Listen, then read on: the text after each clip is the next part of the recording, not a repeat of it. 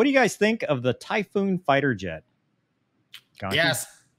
So they were trying to sell the Typhoon to the Malaysians. So they brought a whole squadron of them. And I was lucky enough to get to hop in the seat.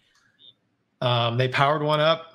I got up there, and it was a British squadron. I can't remember, but the guys were awesome. And they were showing me around the cockpit. And, you know, the Typhoon, I'll say this about Typhoon, the thrust to weight is clearly stupendous. My office was halfway down an 8,000-foot runway, and those guys would be at like 12,000 feet before the halfway point of the runway going straight up. But I will say the cockpit design is a little wonky.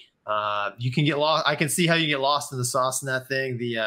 So like the up front control panel is kind of off to the side, which is weird. It has a right here. No.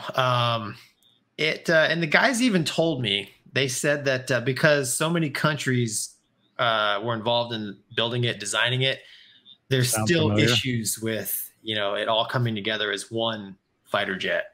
Now this was almost 10 years ago, but you know, they told me, like, oh, this is an example. They're like, oh yeah, if the left pitot tube goes out, you got to eject. You're like, what? Like there's a couple single point failures on that airplane. Then, you know, to return the favor, I took them, showed them the Hornet, and they were big fans. So I think it's performance wise phenomenal. But ergonomics was a little odd.